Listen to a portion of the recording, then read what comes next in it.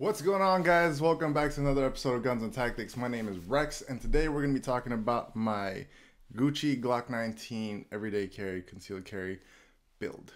Anyway, I know it's not for everybody, but hopefully you guys enjoy this video. I'll be going through all the parts, what I like about it, what I dislike about it, which is not going to be a lot. And yeah, hope you guys enjoy.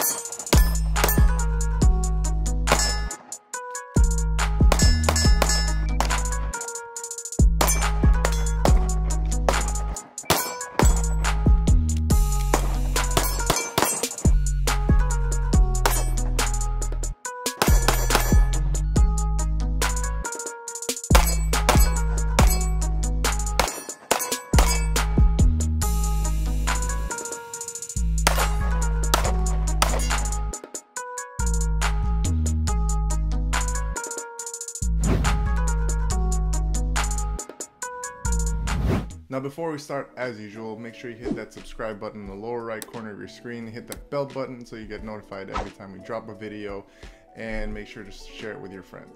I know a lot of you guys are probably going to ask, but why? Why would you want to modify your gun? The main purpose of modifying the gun is to improve upon itself, right? So like, I'm not doing anything, a lot of it, yes, fine, is aesthetic, like it's aesthetically pleasing to look at, but I'm also trying to add some functionality. I'm gonna dive in, talk about the different aspects of the gun that I modified this gun to be, and yeah, go from there. All right, so before we start, we're gonna make sure the gun is clear. The gun is in fact clear. This is the magazine for my everyday carry. This is my holster that I use. It's the LAS Concealment Saya C. Love this, absolutely love this holster. Conceals well. I have a review of LAS Concealment. I'll leave it right here. Alright, so to start off, this is a Gen 5 Glock 19. Gonna go ahead and talk about all the different parts, the different companies, like I said, that I went to put this Gucci Glock 19 build together. We're gonna start from the top down. Up here we have a Dynamic Weapon Solutions slide. This is their Mark IV responder slide. Yes, the barrel is dirty. Just came back from a range day about a week ago. Haven't gotten a chance to clean it. This is their Mark IV responder slide. Absolutely love this slide. It is a minimalist, to an extent, slide. We have these front and rear and top serrations. They're not too rough, but they're enough that you're able to get a pretty good purchase on the gun to charge it from the front over the top and whatnot. Not quite as aggressive as other serrations out there. I did without the windows. Like my other Glocks, I have windows on the top and the sides and all that, so I wanted to keep this one simple as possible, even though it is still considered a Gucci build. I have just some Ameriglow tall suppressor height sights. The Trijicon SRO I got here is the 1 MOA version. It is absolutely amazing. I love this red dot. It's not built for, not quite as rugged as the RMR, quote unquote, the ruggedized dot. There have been issues of this breaking. I haven't dropped it and I don't plan to, but things can happen. So there's a company called Jaegerworks that makes a shroud to go around it. I'm still waiting on mine to come in and probably throw that on there just for added protection. What makes it vulnerable to damage is the fact that this is rounded and no longer has that that U shape at the top here that regular RMRs have, that give it the durability. As far as 1 MOA dot goes, I find it to be fast because of the big aperture in the window on the dot. It still gives me a fast target acquisition, and I make precise shots out to 100 yards with no issues. The one issue that I do have with the SRO is during high noon or bright daylight, right over the sun. When you're aiming towards the sun, you'll get a reflection on the dot that looks on the glass that looks like the dot, but it's not actually the dot, it's just a reflection. I'll show a video clip here. I'm try to show you guys what I mean is that when you're aiming, it almost looks like you see the red dot, but it's not. It's just a reflection. And so that's my only downside to the SRO. Other than that, I do love it. Internals are stock. I have a stock spring. The barrel is a L2D Combat gold barrel because, you know, gotta keep it Gucci. No issues with accuracy. It's just about right. I'm not a precision shooter and it's combat effective for me, so I have no issues with it. So this is not my first dynamic weapon solution slide. I have a couple other Reaper slides in my Glock 17 and my Glock 19X, and I'll show you here. Absolutely love those. Like I said, I just wanted to keep it simple. I didn't even get any camo on this slide. Pricing wise, they're not as bad as they used to be. You can get pre-made slides, pre-cut slides for about between $200 and $300. You add Cerakote and different camos to that, the price will go up accordingly. Now the only downside to getting a milled slide is the weight. So wait times vary between a month to 3 months depending on what kind of configuration you get, if it's a ready to ship slide or if it's a slide that you have to send in and whatnot.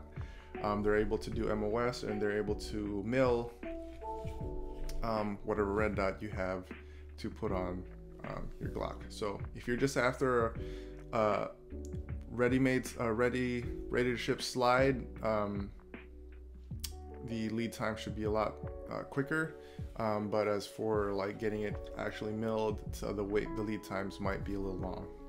So if you have patience, you have another carry that you have, or if you could do without the gun for a few weeks or a few months, then you're good to go. Moving on down, I have the framework is done by Defkon3. This is my third Defkon frame and I absolutely love them. This is their Alpha 1 package with the tack mesh stipple pattern, double undercut with the glove bevel here with the finger bevel. Got a accelerator cut here, so you're able to put some downward pressure in the front to help mitigate recoil. Pretty sweet job. I have OD green, or this is Ranger green. I believe this is Ranger green on black two-tone. You can get it in different camo patterns. Defkon3 is definitely one of the better stipple companies out there. He's quick. He's quick. Communication is great. I mean, the quality, you can just tell from there, just looking at it. The quality in and of itself speaks for itself. The tack mesh is probably my favorite pattern. He has a few patterns. It's not too aggressive. It's great for everyday carry. It doesn't rub up on your skin, but you still get a good grip on the gun, even with wet and sweaty hands. And then we're gonna talk about the light. So the reason that I picked the TLR7, I used to run an APLC, and although I loved it, the fact that it was a polymer body, framed light with a decent amount of lumenage, it was like 200 lumens for an everyday carry. It was good enough, but good enough doesn't always usually cut it, and there's been issues of it breaking. I've never had mine fail on me, but Streamlight has a very solid reputation, and when they first came out with the TLR7 with that side button mumbo jumbo, I got one of those and those weren't the best, and then they came out with this thumb activated one, which is a huge improvement, the TLR7A. So I'm very happy with this. Not quite as intuitive as the APLC. With APLC, it's either you activate it with your trigger finger or your thumb. These buttons aren't as intuitive, in my opinion. It's just how the reach. It's just where my grip is on the gun. So when I have a good solid master grip, I really have to concentrate on getting low to activate the button, which now it's not necessarily a deal breaker, but not intuitive as just like simply being able to press on it. So I have to kind of reach down, and that's already on the high buttons, or there's a high option and the low option. I'm still really having to reach it. That being said, like I said, it's not a deal breaker. Still able to actuate it. I can actuate it with both my trigger finger and my support thumb. So yeah, no issues there. Like I said, Really like it. I like how compact it is, that I'm able to get it in. I like how flush compact it is, the fact that it's flush with the end of the muzzle, that I could use my LAS holster and it secures fine, and I'm not adding too much, as, you know, as opposed to having an X300, which adds another inch and a half to the end. Moving down, I have the SLR Rifleworks Magwell. This Magwell works very well. The Magwell works very well with this gun. It doesn't impede in any way or doesn't hang up the gun for mag changes, and the magazines drop free with no issue, and I'm able to make fast and quick reloads with this Magwell. Onto the trigger, I have the Fowler Industries trigger, the black, this is their gray trigger. It is just the trigger shoe itself, just hooking on the trigger shoe to the stock trigger bar. So as far as the trigger goes, you're not losing any of reliability or safety, but you're also not adding very much as far as the trigger, as far as the trigger impression goes. You do get the flat face, but you're not reducing the weight, you're not making it crisper or anything like that, you're not making it smoother, softer, lighter, or anything like that. You're ultimately just changing out the trigger shoe. I went with Fowler because, like I said, it doesn't change the trigger weight. Since this is a defensive pistol, I didn't want to make it any lighter. Like this is a Gen 5 Glock 19 that their triggers are already pretty good, and I just wanted to change the look and the feel. I like the flat face, I love how it looks. The gray on the green looks amazing, and yeah, I'm not losing any of the safety and reliability features of the stock Glock. Now the question is do any of these modifications to this gun make you a better shooter? And the answer, without a doubt, is no.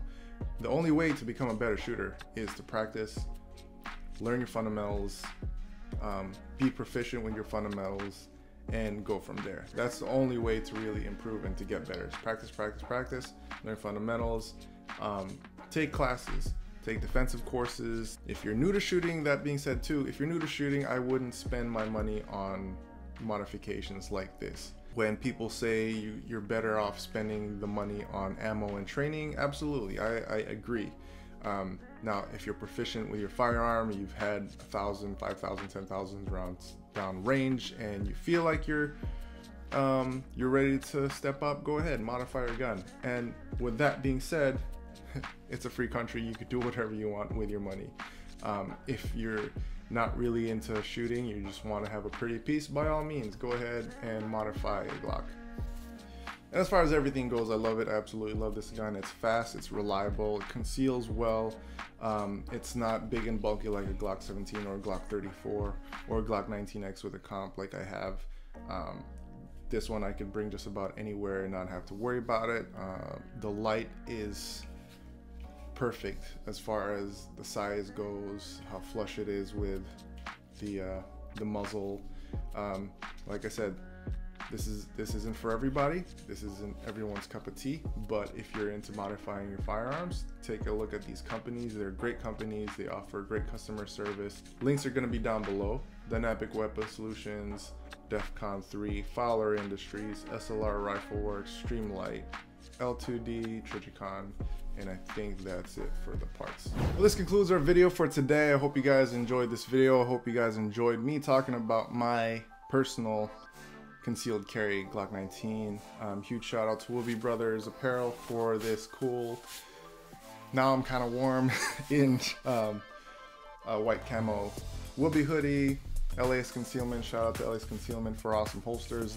Shout out also to 3D. This is their Mandalorian Beskar, 3D printed polymer pistol stand thing. Good stuff. I mean, it's pretty great quality. Obviously, it's 3D printed polymer, but for what it is, it does a great job. Plus, it looks cool. It's freaking Beskar, man.